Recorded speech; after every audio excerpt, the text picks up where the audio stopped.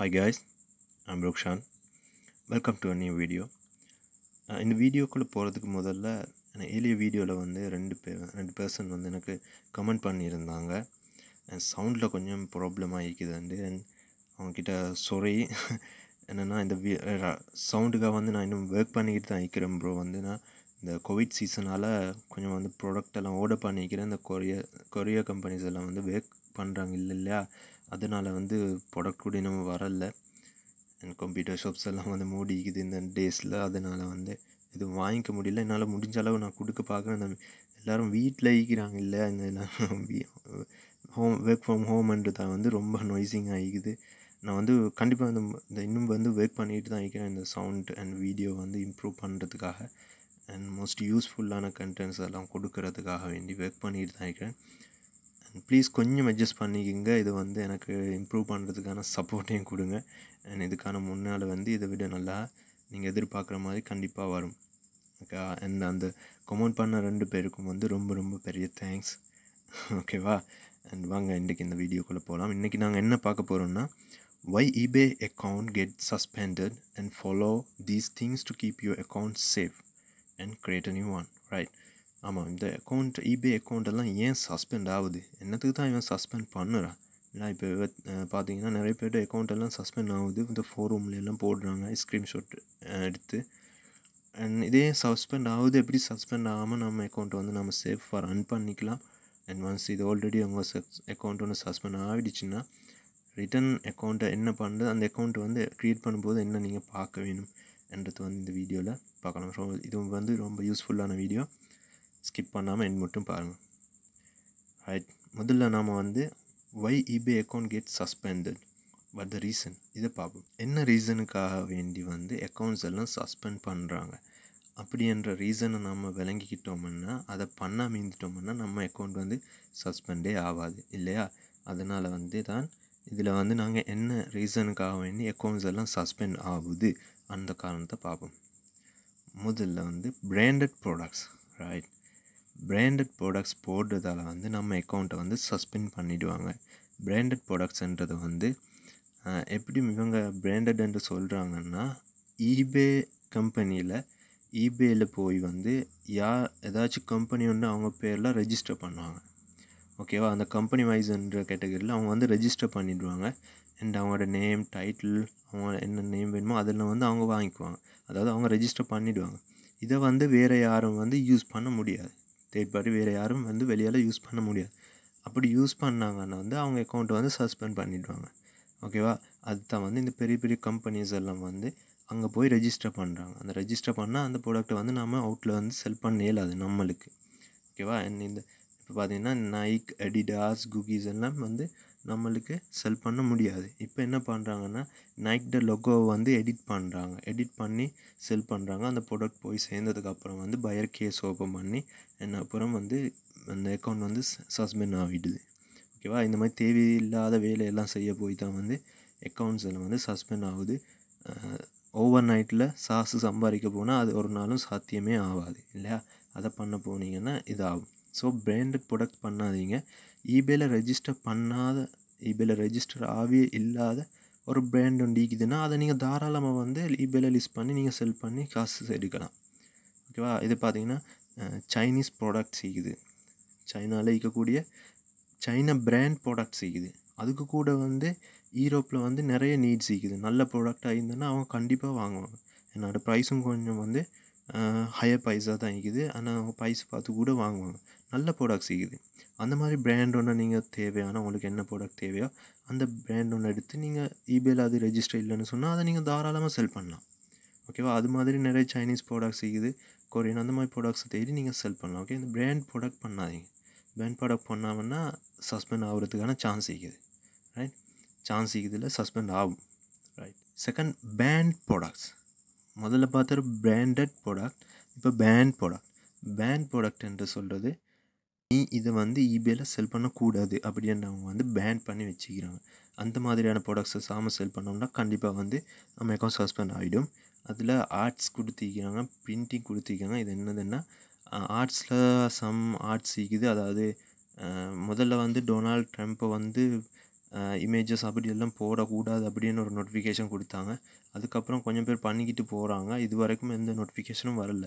அந்த மாதிரியான தேவையில்லாத ஆர்ட்ஸ், பொலிட்டிக்கல், ரிலீஜியஸ் அந்த தேவையில்லாத மாதிரியான ஆர்ட்ஸ்கள் இருந்துச்சுன்னா ரெஸ்ட்ரிக்ட் பண்ணிவிடுவாங்க. அது தவிர வேறு ஆர்ட்ஸும் இருக்குது. அது வந்து நீங்கள் கூகுளில் சர்ச் பண்ணிங்கன்னா எந்த மாதிரியான ஆர்ட்ஸ் வந்து eBayல பேன் பண்ணப்பட்டிக்குதுன்றது வந்து eBay ஒஃபிஷியல் பேஜ்லேயே வந்து அவங்க கொடுத்துடுவாங்க. சரியா? அந்த மாதிரியான ஆர்ட்ஸ்கள் வந்து நீங்கள் செல் பண்ணக்கூடாது. அப்புறம் நைஃப்பில் கூட வந்து பேன் பண்ணப்பட்ட நைஃப் இருக்குது. நம்மளுக்கு செல் பண்ண முடியுமான நைஃப்ஸும் இருக்குது. ஏன்னா நைஃப்ஸ் வந்து ஒரு மோஸ்ட் செல்லிங் கேட்டகரி தான். நைஃப்ஸ் வந்து செல் ஆகக்கூடிய ஒரு கேட்டகரி தான். ஆல் தி இயர்ஸ் ஒரு சீசன் ஒன்று இல்லை, எப்போயுமே வந்து அதுக்கு வந்து சேல்ஸ் வந்துக்கிட்டு தான் இருக்குது. நைஃப்ன்ற ஒரு கேட்டகரி அதை வைஸ்லி பண்ணணும். எப்படின்னு சொன்னால் பேன் பண்ணப்பட்ட நைஃப்ஸ் இருக்குது. இந்த மாதிரி butterfly knife, automatic knife, army knife, இந்த மாதிரி கொஞ்சம் நைஃப்ஸ் இருக்குது பேன் பண்ணப்பட்டது. அது தவிர மற்றதெல்லாம் பண்ணலாம். அது என்ன நைஃப்ஸ் பேன் பண்ணப்பட்டிக்குதுன்றது வந்துன்னா இன்னொரு வீடியோவில் போடுறேன், நீங்கள் கமெண்ட் பண்ணுங்கள். அது தவிர மற்ற நைஃப்ஸை பண்ணலாம். ஓகேவா? அடுத்து டிஜிட்டல் ப்ராடக்ட்ஸை நான் முதல்லையே சொல்லிக்கிறேன். டிஜிட்டல் ப்ராடக்ட் பண்ண வானான்னு சொல்லி. டிஜிட்டல் ப்ராடக்ட் வந்து ரிஸ்கியானது உண்டு. ஏன்னா eBay கூட வந்து ரிஸ்க் ஃப்ரீயான பயஸை தான் வந்து அவங்க கூட தேவை. ஏன்னா அவங்க அதை தான் வச்சுக்கவும் விரும்புவாங்க. ஸோ நம்மளும் வந்து டிஜிட்டல் ப்ராடக்ட்ஸ் வந்து பிசிக்கலாக தான் அனுப்ப சொல்லுவாங்க. அதெல்லாம் நமக்கு ரொம்ப ரிஸ்கி. ஸோ ஆரம்பத்தில் பண்ண போகிறீங்கன்னா அது வந்து பண்ணாமல் மற்ற தேவை எவ்வளோ இருக்குது அதெல்லாம் பண்ணலாம். ஸோ இதை வந்து டிஜிட்டல் ப்ராடக்ட்ஸ் வந்து பண்ணுறதுக்கு குறைச்சிங்க. பண்ணவே வேணான்னாலும் நல்லா.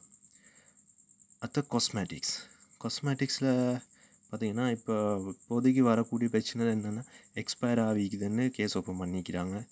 அப்புறம் வந்து ப்ராடக்ட் வந்து அலர்ஜி அப்படின்னு சொல்லி வந்து ஓப்பன் பண்ணிக்கிறாங்க.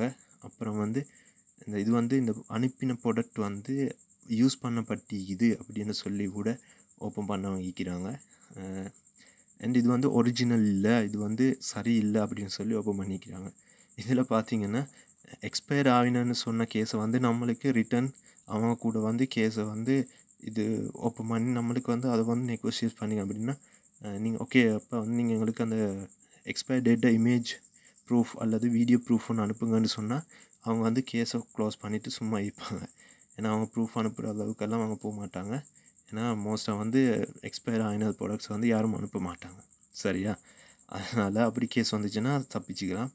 மற்றபடி வந்து யூஸ் பண்ணப்பட்ட ப்ராடக்ட்னு சொல்லி ஓப்பன் பண்ணாங்கன்னு சொன்னால் அது வந்து நம்மளுக்கு கண்டிப்பாக அது வந்து அக்கௌண்ட்டுக்கு கேஸாக வந்துடும். ஸோ அது வந்து காஸ்மெட்டிக் வந்து ஆரம்பத்தில் பண்ணுறது ரொம்ப ரொம்ப ரொம்ப ரிஸ்கி. ஓகே, அதையும் விட்டுடுங்க. அடுத்தது மெடிசின் வந்து ரொம்ப ரொம்ப ரிஸ்கி. என்ன சொன்னால் மெடிசின்ஸ் வந்து இதுக்கு எந்த மாதிரியான கேஸ் ஓப்பன் பண்ணாலும் வந்து அது பயருக்கு கேஸாக தான் வந்துடும். ஏன்னா இது வந்து எலர்ஜிக்குன்னு வரலாம், இல்லைன்னு பாய்சன் அண்ட் ஓப்பன் பண்ணிவிடுவாங்க ப்ராடக்ட் சரல. என்ன சொன்னால் மெடிசின் வந்து ட்ரக்ஸ் இல்லை, அது ஒரு வகையான ட்ரக்ஸ் தான். ஸோ அது வந்து ரொம்ப ரிஸ்கி. அது வந்து பண்ணாமல் இந்த மட்டுக்கும் நல்லா. ஓகேவா? Third one wrong category selection. Right, wrong category இதில் பார்த்தீங்கன்னா மோஸ்ட்டாக ஸ்டார்டர்ஸில் வந்து வரவங்களுக்கு என்ன பண்ணுவாங்க, லிமிட்டடான கேட்டகரிஸ் தான் வந்து அலோவ் பண்ணுவாங்க லிஸ்ட் பண்ணுறதுக்கு, அதாவது செல் பண்ணுறதுக்கு. இந்த கேட்டகரியில் இருக்கக்கூடிய ப்ராடக்ட்டை தான் நீ லிஸ்ட் பண்ணலாம் அப்படின்னு சொல்லிப்பாங்க. அதில் ஒன்று தான் அடல்ட் கேட்டகரின்றது வந்து டாப் செல்லிங் ப்ராடக்ட் ஒன்று தான் அடல்ட் கேட்டகரி. இவங்க என்ன பண்ணுவாங்கன்னா அடல்ட் கேட்டகரி வந்து ஸ்டார்ட்-அப்ஸுக்கு வந்து கொடுக்க மாட்டாங்க. ஸோ அவங்க என்ன பண்ணுவாங்கன்னா இதை வேறொரு கேட்டகரியில் போட்டு செல் பண்ண ட்ரை பண்ணுவாங்க. அது எப்பயும் மாட்டிக்கும் இவங்க. ஆனால் காசு கொஞ்சம் தேடிப்பாங்க. அந்த தேடின காசோட eBay விட்டு வெளியே வர வேண்டியது தான். அது மாதிரியான டிஷர்ட்ஸ் இருக்கும். சில டிஷர்ட்ஸ்கள் வந்து ஜென்ஸ்லேயும் கொண்டு போய் போட்டுருவாங்க, லேடிஸ்லேயும் கொண்டு போய் போட்டுருவாங்க. அது வந்து ரெண்டுக்கும் அப்படி போடக்கூடாது, யூனிசெக்ஸில் போட வேண்டியது. அதில் போட்டிங்கன்னா சரி. அப்படி ப்ராடக்ட்ஸ் இருந்துச்சுன்னா, ஆனால் உங்களுக்கு கன்ஃபியூஷனாக இருந்துச்சுன்னா அதை வந்து கன்ஃபார்ம் பண்ணிக்கிட்டு அப்புறம் இந்த கேட்டகரின்னு போடுங்க. என்ன சொல்லி கேட்டகரியில் செலக்ட் பண்ணுறதுல தான் வந்து நம்ம சேல் ஆகுறதுல வந்து ஒரு முக்கியமான ஒரு பார்ட்டை வந்து கேட்டகரி செலெக்ஷன். நம்ம சரியாக கேட்டகரியை செலக்ட் பண்ணதை வந்து நம்ம லிஸ்டிங்கை வந்து இம்ப்ரெஷன்ஸுக்கு வரும். சரியா? அதனால் கேட்டகரியை வந்து ரொம்ப கேர்ஃபுல்லாக செலக்ட் பண்ணிக்க வேணும். இல்லைன்னா சும்மா தேவையில்லாத கண்டத்தின் மாதிரி செலெக்ஷனை கேட்டகரியை செலக்ட் பண்ணிவிட்டு சேல் வருது இல்லைன்னு பார்த்துக்கிட்டு இருந்ததில் எந்த யூஸும் இல்லை. சரியா? கேட்டகரியை வந்து கரெக்டாக செலக்ட் பண்ணிக்கணும். Fourth, wrong image selections. S, ராங்கான இமேஜஸை போடுறது. நான் முதல்ல சொன்னேன் இல்லையா, ஒரு நம்ம லோக்கல் ப்ராடக்ட் ஆகிக்கலாம், அதுக்கு வந்து பிராண்டட் இமேஜ் ஒன்று போடுறது, இல்லைன்னா வந்து எடிட் பண்ணப்பட்ட ஃபேக்கான ஒரு இமேஜை போடுறது, ப்ராடக்ட்டுக்கும் நீங்கள் செல் பண்ணக்கூடியதுக்கும் சம்மந்தமே இல்லாத ஒரு ப்ராடக்டை போடுறது, இமேஜை போடுறது. சரியா, இந்த மாதிரியான ரீசன்ஸ்லாலையும் வந்து அக்கௌண்ட்டுக்கு வந்து கேஸ் தான் வரும், பாதிப்பு தான் அதிகம். ஸோ இமேஜ் செலெக்ஷனை வந்து ரொம்ப கேர்ஃபுல்லாக இருங்க. ஏன்னா வந்து இமேஜ் தான் வெரி வெரி வெரி இம்பார்ட்டன்ட் நம்ம லிஸ்டிங்லே. ஏன்னா சொல்லும் பயர் வந்து உங்கள் டெக்ஸ்ட்டை ரீட் பண்ணுறதை விட உங்கள் இமேஜை பார்த்து தான் அவர் பை பண்ணுவார். ஓகேவா, மற்ற பை பண்ணும்போது உங்கள் இமேஜை பார்த்து தான் அவர் பை பண்ணவே ரெடி ஆவார். உங்கள் இமேஜில் தான் வந்து உங்கள் செல்லிங் டெக்டிக்ஸே இருக்குது. அடுத்தது வந்து late shipping, you handling time period. ஆமாம், நீங்கள் eBayல வந்து நீங்கள் எவ்வளோ டேஸ்க்குள்ளே வந்து இந்த ப்ராடக்டை வந்து நீங்கள் ஷிப் பண்ணுவீங்க அண்டு ஹேண்ட்லிங் டைம் ஒன்று கொடுத்துருப்பீங்க இல்லையா. இந்த ஹேண்ட்லிங் டைம் லேட்டாகவே ஷிப் பண்ணிங்கன்னா இந்த ஹேண்ட்லிங் டைம் இப்போ எக்ஸாம்பிள் 3 days கொடுத்துருப்பாங்க, 5 days. இப்போ நீங்கள் 3 days செலக்ட் பண்ணிங்கன்னா அந்த 3 daysக்குள்ள அந்த ப்ராடக்ட்டை நீங்கள் ஷிப் பண்ண வேணும். அந்த 3 days பண்ணி 4th day ஷிப் பண்ணிங்கன்னாலும் அது வந்து லேட் ஷிப்பிங்கு தான் விழுந்துடும். ஓகேவா, ஸோ இந்த மாதிரி லேட் ஷிப்பிங் நீங்கள் அதிகமாக பண்ண உங்கள் அக்கௌண்ட்டுக்கு வந்து இது வந்து ஒரு bad behaviour and it will bring you a suspend. Okay, அதனால் வந்து நீங்கள் லேட் ஷிப்பிங்கை வந்து ரொம்ப கேர்ஃபுல்லாக பார்த்துக்கணும். முதல்ல பண்ணுறீங்களா இருந்தால் நீங்கள் ஒரு நாள் வந்து ட்ராப் ஷிப்பிங் பண்ணுறவங்களா இருந்தீங்கன்னா 1 day போட்டுக்காதீங்க, மினிமம் 3 days போட்டுக்குங்க, மேக்ஸிமம் 5th இல்லைன்னா 7th. ஓகே, ஸ்டார்ட் அப்ஸுக்கு வந்து 5th இல்லைன்னா 3 போட்டுக்குங்க, அது வந்து சேஃப் தான். எப்படினாலும் லேட் ஷிப்பிங் ஆகாமல் போடுங்க. ரைட், அடுத்தது வந்து not adding the trekking numbers. ஆமாம், என்ன பண்ணுவாங்கன்னா வந்து ட்ரெக்கிங் நம்பர் எட் பண்ண மாட்டாங்க. சம் பீப்புள்ஸ் என்ன பண்ணுவாங்க, ட்ரெக்கிங் நம்பர் எட் பண்ண மாட்டாங்க. ட்ரெக்கிங் நம்பர் கட்டாயம் எட் பண்ண வேணும். இப்போ மோஸ்ட்டாக எட் பண்ணாததுக்கு ரீசன் என்னென்னு சொன்னால், சில பேர் வந்து லேட் ஷிப்பிங் ஆகும். அதாவது அவங்க ட்ராப் ஷிப்பிங் பண்ணுறதால வந்து அழியில் சம்டைம் அவங்க சப்ளையர் என்ன பண்ணுவாங்கன்னா ஷிப் பண்ணிடிக்க மாட்டாங்க. ஸோ இப்போ இங்கே என்ன பண்ணுவாங்கன்னா மார்க் ஷிப்பை கொடுத்துட்டு சும்மா வைப்பாங்க. அப்படி இருந்து சரி வராது. நீங்கள் மார்க் ஷிப் கொடுங்க, லேட் ஆகுதுன்னா மார்க் ஷிப் கொடுங்க, அது கூட ஏதாச்சும் ஃபேக்கான ஒரு ட்ரெக்கிங் நம்பரை எட் பண்ணி கொடுங்க. அப்படி ட்ரெக்கிங் நம்பர் ஃபர்ஸ்ட் டேயே கொடுக்காதீங்க. இன்றைக்கி மார்க் ஷிப் கொடுத்தீங்கன்னா இன்னும் 24 ஹவர்ஸ்க்குள்ளால் நீங்கள் வெயிட் பண்ணுங்கள், உங்கள் அலி எக்ஸ்பிரஸில் வந்து உங்கள் சப்ளையர் வந்து ஷிப் பண்ணுறாரான்னு. ஒன்ஸ் அவர் ஷிப் பண்ணிட்டாருன்னா அந்த ஒரிஜினல் ட்ரெக்கிங் நம்பரை அப்டேட் பண்ணிடுங்க, எந்த இஷ்யூவும் இல்லை. ஒன்ஸ் அவர் ஷிப் பண்ணலைன்னா ஏதாச்சும் ஃபேக் ட்ரெக்கிங் நம்பர் எட் பண்ணி வச்சுக்கிட்டு நீங்கள் அப்படி எறீங்க. ஒன்ஸ் அவர் வந்து ஒரிஜினல் ட்ரெக்கிங் நம்பரை வந்து அப்டேட் பண்ணிட்டாருன்னு சொன்னால் நீங்கள் அதை வந்து எங்கேயாச்சும் நோட்டில் அவங்க வச்சுக்குங்க. உடனே வந்து பண்ண போகாதீங்க, நோட்டில் வச்சுக்குங்க. உங்கள் ப்ராடக்ட் வந்து டெலிவரி ஆகுறதுக்கு முதல்ல வந்து உங்கள் பையர் ஏதாச்சும் மெசேஜ் பண்ணி ஏன் ட்ரெக்கிங் நம்பர் வேலை செய்தில்லை அப்படின்னு சொன்னாங்கன்னா நீங்கள் இந்த ட்ரெக்கிங் நம்பரை மெசேஜில் போட்டு அனுப்புங்க. இப்படி தான் எனக்கு வந்து ஒரு கேஸ் ஒன்று ஆகிச்சு, அதனால் கொரியர் சர்வீஸால் வந்து என் ட்ரெக்கிங் நம்பரை மாற்றிட்டாங்க, இது தான் புதிய ட்ரெக்கிங் நம்பர் மேடம், நீங்கள் வந்து இது செக் பண்ணிக்கங்க அப்படின்னு சொன்னால் அவங்க கூல் ஆவாங்க. சரியா, இந்த மாதிரியான டெக்டிக்ஸை வந்து யூஸ் பண்ணுங்கள். கண்டிப்பாக வந்து ட்ரெக்கிங் நம்பர் ரிட்டர்ன் வேணும். சரி, 7th, open case not solving R not solving as soon as possible. ரெண்டும் தான். ஏதாச்சும் கேஸ் ஓப்பன் பண்ணுவாங்க, ரிட்டன் கேஸ்ன்னு சொல்லி ஓப்பன் பண்ணுவாங்க, இல்லாட்டி டேமேஜ் ஏதாச்சும் கேஸ் ஒன்று ஓப்பன் பண்ணிவிடுவாங்க. பயஸால் ஓப்பன் பண்ண கேஸை வந்து eBay ஒரு டைம் பீரியட் தருவோம், அதுக்குள்ளே வந்து நீங்கள் அதை சால்வ் பண்ண வேணும். ஒன்ஸ் அதை சால்வ் பண்ணலைன்னா ஓப்பன் நோட் கேஸ் வந்து ஓப்பன் ஆகிடும். நீங்கள் கேஸுக்கு வந்து ரெஸ்பாண்ட் பண்ணாத கேஸ் வந்து உங்களுக்கு ஓப்பன் ஆகிடும். சரியா, அது வந்து உங்களுக்கு பேட் தான் உங்கள் அக்கௌண்ட்ஸுக்கு. ஏன்னா அடுத்தது வந்து as soon as possible நீங்கள் அதை இது பண்ணாது, அதாவது லேட்டாகி பண்ணுறதும் இதுவும் ஒன்று தான். குயிக்காக வந்து எப்படின்னா அந்த கேஸ் வந்துச்சுன்னா அந்த கேஸுக்கான வேக்கில் வந்து நீங்கள் உடனே இறங்கிடுங்க. அதாவது அந்த கேஸை எப்படியாச்சும் 1 டேக்குள்ளேயாச்சு அந்த டைமுக்குள்ளே எப்படியாச்சும் அந்த கேஸை வந்து சால்வ் பண்ணிவிடுங்க. அதுதான் வந்து கண்டிப்பாக செய்ய வேண்டிய. அந்த டேட்டை வந்து போக விட்டுடாமல் அந்த டேட்டுக்குள்ளே வந்து குயிக்காக பண்ணி முடிச்சுடுங்க. அந்த கேஸில் ஃபுல்லாக இறங்கி வேக்கப் பண்ணுங்கள். 8 வந்து over case, return, refunds, S damage, item not received, இந்த மாதிரி கேஸஸ் வந்து ஓவராக வருது அப்படின்னா உங்கள் அக்கௌண்ட்டுக்கு அது வந்து ஒரு கண்டிப்பாக அது வந்து உங்களை வந்து சஸ்பெண்ட் அக்கௌண்ட்டுக்கே கொண்டு போயிடும். வந்து கூடுதலாக வந்து ரிட்டர்ன்ஸ், ரீஃபண்ட்ஸ் கொடுக்க வேண்டிய நிலைமை அண்ட் வந்து ப்ராடக்ட்ஸ் போக இல்லை அப்படின்னு சொல்லி ஏதாச்சும் கேஸஸ் வந்துக்கிட்டே இருக்குதுன்னா வந்து உங்கள் அக்கௌண்ட்டுக்கு வந்து அது பாதிப்பாக வரும். ஸோ அந்த மாதிரி வராமல் வந்து நீங்கள் தான் அந்த பிஸ்னஸை பண்ணணும். அதுக்கான டெக்டிக்ஸே வந்து முன்னால் வீடியோஸில் படிச்சுக்கங்க. அண்ட் இந்த ரிட்டர்ன்ஸ் வராமல் பண்ணுறது வந்து நீங்கள் ரொம்ப கேர்ஃபுல்லாக பார்த்துக்கணும். சரியா? 9th வந்து ஐட்டம் லொக்கேஷன். இப்போ பார்த்தீங்கன்னா eBayல வந்து ஐட்டம்ஸுக்கு வந்து உங்கள் ஐட்டம் எங்கே ஈக்குதுன்னு லொக்கேஷனை கேட்பாங்க. இப்போ ஒவ்வொருத்தர் என்ன பண்ணுறாங்கன்னா ஒவ்வொரு ப்ராடக்ட்டுக்கு ஒவ்வொரு லொக்கேஷனை கொடுத்து வச்சுப்பாங்க. அப்போ eBay கூட கன்ஃபியூஷன் ஆகும். என்னடா பண்ணுறேன், இந்த 100 ப்ராடக்ட் ஈக்குதுன்னா 100 ப்ராடக்ட்டுக்கும் 100 லொக்கேஷனை கொடுத்து வச்சுப்பான். இது வந்து கன்ஃபார்மாக சஸ்பெண்ட் தான். ஏன்னா முதல்ல நீங்கள் ட்ராப்ஷிப்பிங் பண்ணுறவங்க இருந்தாங்கன்னா சைனாலேருந்து பண்ணுறீங்க அப்படின்னு வைங்களேன். இப்போ அலி எக்ஸ்பிரஸ்லேருந்து பண்ணுறீங்கன்னு இருந்தீங்கன்னா ஒரு 3 லொக்கேஷன்ஸை வந்து செட் பண்ணிக்கோங்க. ஸோ நீங்கள் ஒரு 150 போட்டுன்னு வைங்களேன். ஒரு 50 ப்ராடக்ட்ஸுக்கு வந்து ஒரு லொக்கேஷன், மற்ற 50க்கு இன்னொரு லொக்கேஷன், அப்புறம் இன்னொரு 50 லொக்கேஷனுக்கு அந்த 50 லொக்கேஷன் ஜிப் கோடு கொடுங்க. ஸோ 150 அது மாதிரி ஏதாச்சும் 2 இல்லைனா 3 செப்பரேட்டாக வச்சுக்கோங்க. அந்த 2க்கும் நீங்கள் வந்து மாற்றி மாற்றி கொடுங்க. இல்லாட்டி அதே இதுக்கு கொடுத்து வாங்க. நிறைய ஐட்டம் லொக்கேஷன் கொடுக்காதீங்க. அப்போ eBay வந்து கேட்டாலும் நீங்கள் என்ன பண்ணுறீங்கன்னா, இல்லை என்கிட்ட 2 ஸ்டோர் இருக்குது, அந்த 2 ஸ்டோர்லேயும் மீக்கிற ப்ராடக்ட்ஸ் வந்து நான் 2 ஸ்டோர்லேயும் வச்சுக்கிறேன், அந்த 2 ஸ்டோரோட லொக்கேஷனை தான் நான் எட் பண்ணுறேன்னா அப்போ அவங்க வந்து நம்புவாங்க. ஏன்னா வந்து ஸ்டோர் ஈக்கிறவங்க வந்து அப்படி தான் பண்ணுறாங்க. மோஸ்ட் வந்து அலி எக்ஸ்பிரஸில் ஈக்குவாங்க, சைனாவில் 2 ஸ்டோர் வச்சுப்பாங்க, யூஎஸ்ஏல ஸ்டோர் வச்சுப்பாங்க. அந்த மாதிரி சினாரியோஸ் ஈக்குது. ஸோ அவங்க வந்து அதை பிலீவ் பண்ணுவாங்க. நிறைய வந்து ஐட்டம் லொக்கேஷன் போட்டுக்கிட்டீங்கன்னா அவங்களுக்கே டவுட் வந்துடும். சரியா? அதனால் ஒரு 2 இல்லாட்டி ஒரு லொக்கேஷனை பெர்மனெண்ட்டாக வச்சுக்கோங்க.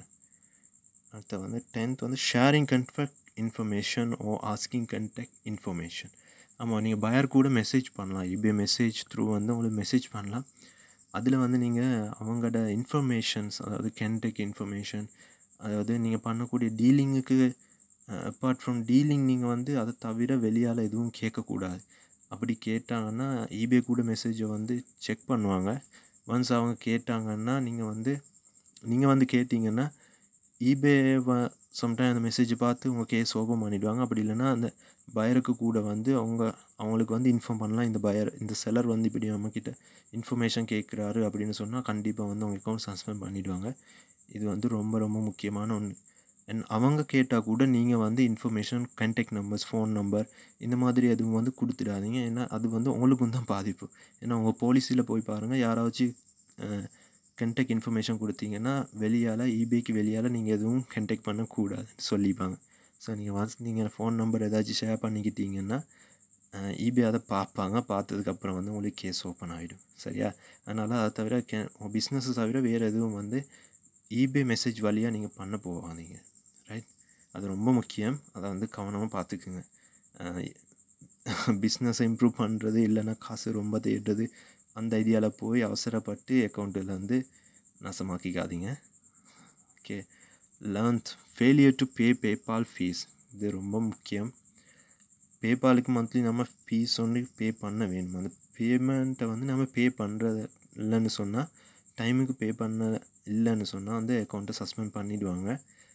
இதை மோஸ்ட்டாக எப்படி நடக்குதுன்னா, சம் பீப்புள்ஸ் வந்து மெனுவலாக பே பண்ணுறதுக்காக வேண்டி அவங்க ஏடிஎம் கார்டை வந்து கொடுத்து வச்சுப்பாங்க. அவங்க வந்து கார்டு, ஸோ அவங்க வந்து அந்த டேட்டுக்குள்ளே போய் சம்டைம் பே பண்ணுறதுக்கு சம்டைம் அவங்கள மறந்து போயிடும். இல்லைன்னா வந்து அவங்க பண்ணாமிப்பாங்க. இல்லைன்னா அவங்க கேஷில் வந்து அவங்க பேங்க்கில் வந்து பேலன்ஸ் ஈக்குதா அப்படி ஏதாச்சும் சினாரியோவில் வந்து அவங்களுக்கு பே பண்ண முடியாமல் போயிடுச்சுன்னு சொன்னால் இங்கே வந்து அக்கௌண்ட்டுக்கு தான் பாதிப்பாக போயிடும். சரியா?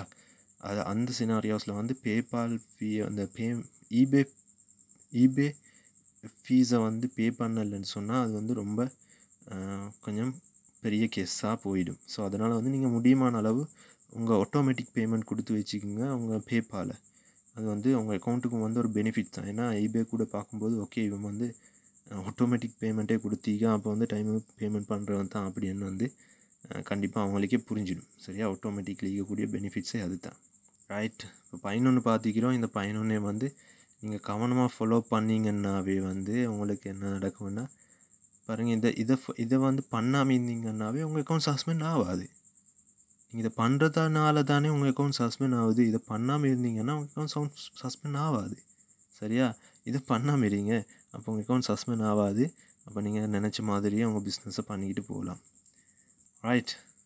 இப்போது when you create a new account after the suspend, உங்கள் அக்கௌண்ட் வந்து சஸ்பெண்ட் ஆகிடுச்சு அப்படின்னா நீங்கள் என்ன பண்ணுவீங்க? அடுத்த ஸ்டெப் புதிதொரு அக்கௌண்ட் க்ரியேட் பண்ண போவீங்க இல்லையா, அந்த அக்கௌண்ட்டை க்ரியேட் பண்ணும்போது நீங்கள் என்னென்ன பார்க்க வேணுமென்றதை வந்து இந்த பார்ப்போம். இதுதான் 2வது இதில் பார்க்கும் என்னென்ன பண்ண வேணுமென்றது. Right. First, do not create a new account in the earlier account details. ஆமாம், நீங்கள் என்னென்னா புதிய அக்கௌண்ட் க்ரியேட் பண்ண போகிறீங்க இல்லையா, அந்த அக்கௌண்ட் க்ரியேட் பண்ணும்போது கொடுக்கக்கூடிய டீட்டெயில்ஸ் அது வந்து நீங்கள் உங்கள் ஆல்ரெடி சஸ்பெண்ட் ஆன அக்கௌண்ட்டில் கொடுக்கப்பட்ட டீட்டெயில்ஸை வந்து கொடுக்காதீங்க. புரிஞ்சா? அது தான் பண்ணக்கூடாது. அதில் example கொடுத்திருக்காங்கன்னா email ID, phone number, user name, user ID, user name basement தான் யூசர் ஐடி வரும். ஸோ இந்த மாதிரியானதை கொடுத்தீங்கன்னாவே அவங்க வந்து ஈஸியாக வந்து ரெக்கக்னைஸ் பண்ணிக்குவாங்க. இது இந்த அக்கௌண்ட் ஹோல்டர் தான், இது இங்கே கூட மறுபடியும் வந்து க்ரியேட் பண்ணுறது ட்ரை பண்ணுறாரு, அதே சஸ்பெண்ட் ஆன அக்கௌண்ட் யூஸர் தான். சரியா? அதே அக்கௌண்ட்ஸோட டீட்டெயில்ஸை வந்து கொடுத்து பண்ணாதீங்க. புதுசாக எல்லாமே everything you have to create a new from the new இந்த பிகினிங். ரைட்டா? ஸ்டார்ட்லேருந்தே நீங்கள் புதுசாகவே க்ரியேட் பண்ணிக்கிட்டு வாங்க. ரைட்? சரியா? அது பழைய டீட்டெயில்ஸை வந்து கொடுத்துடாதீங்க. Right. Second one, browser changing. ஆமாம், நீங்கள் வந்து ஆல்ரெடி ஒரு ப்ரௌசரில் நீங்கள் லொக்காகவே அது யூஸ் பண்ணிகிட்டு இருந்த அந்த ப்ரௌசரில் வந்து சஸ்பெண்ட் ஆகிடுச்சு அப்படின்னு சொன்னால் வந்து நீங்கள் வேறொரு ப்ரௌசரில் வந்து இல்லைன்னா அந்த ப்ரௌசரை அன்இன்ஸ்டால் பண்ணிவிட்டு மறுபடியும் இன்ஸ்டால் பண்ணுங்கள். அப்படி இல்லைன்னா அந்த ப்ரௌசரை அன்இன்ஸ்டால் பண்ணிட்டு புது வெர்ஷன் ஏதாச்சும் ஒன்று போட்டு அதில் க்ரியேட் பண்ணுங்கள். இல்லாட்டி வேறொரு ப்ரௌசரில் போய் வந்து ஓப்பன் பண்ணுறது வந்து ரொம்ப நல்ல மீனை வந்து மேட்டா டேக்கை வந்து யூஸ் பண்ணி அவங்க யூசரோட வெர்ஷன் எல்லாம் பார்த்துக்கிறது முடியுமா அவங்களுக்கு. ஆக்சுவலாக அவங்க பண்ணக்கூடிய browser and Demi numbers and locations எல்லாம் வந்து அவங்களுக்கு டிடெக்ட் பண்ணலாம். ஓகேவா? மேட்டாவை யூஸ் பண்ணி பண்ணுவாங்க. ஸோ அதனால் வந்து ப்ரௌசரை வந்து சேஞ்ச் பண்ணிக்கொள்வது வந்து ரொம்ப நல்ல. அடுத்தது வந்து அன்ஆத்தரைஸ் ஆக்டிவிட்டீஸ். அப்படின்னா இந்த பாஸ்வேர்டு எல்லாம் வந்து மறக்கிறது இல்லையா, உங்கள் ஆக்டிவிட்டீஸை வந்து அந்த அக்கௌண்ட்டில் டிஃப்ரெண்ட்டாக விளங்குமா அவங்களுக்கு. அப்படின்னா நீங்கள் ஒரு 1 வீக்குக்கு யூஸ் பண்ணும்போது உங்கள் யூஸபிலிட்டி எப்படி இருக்குது அந்த அக்கௌண்ட்டுன்றதை வந்து அவங்க புரிஞ்சுக்குவாங்க. ஓகேவா? இவர் இப்படி தான் ஒர்க் பண்ணுறாரு, இந்த ஷெட்யூலில் இப்படி தான் பண்ணுறாரு அப்படின்ற வந்து அவங்களுக்கு விளங்கும். அண்ட் அவங்களோட யூசர் ஆக்டிவிட்டீஸில் வந்து டிஃப்ரென்ஸ் விளங்கும். ஓகேவா? அண்ட் மோஸ்ட்டாக வந்து உங்கள் அக்கௌண்ட்ஸோட நேம் மறந்து போயிடுச்சு, அப்படி அந்த பாஸ்வேர்டு ஒரே வந்து நீங்கள் வந்து உங்களுக்கு மறந்து ஃபார்கெட் பாஸ்வேர்ட் கொடுத்து நீங்கள் பண்ணுறீங்க அப்படிங்கன்னு சொன்னால் வந்து அதை அன்ஆத்தரைஸ் ஆக்டிவிட்டீஸுக்கு போயிடும். இது தவிர நீங்கள் eBay உள்ளால் நடக்கக்கூடிய பிஹேவியர்ஸ் அதை கூட வந்து அவங்க டிடெக்ட் பண்ணுவாங்கன்ட்டு சொல்கிறாங்க. ஓகேவா? அண்ட் அது கூட வந்து ஒரு ரீசனாக ஆகலாம். ஸோ அதனால் தனியாளாக யூஸ் பண்ணுறது தான் ரொம்ப நல்ல. ஒரு அக்கௌண்ட்டை வந்து ஒருத்தர் யூஸ் பண்ணுறது தான் வெரி இம்பார்ட்டன்ட். ஓகே.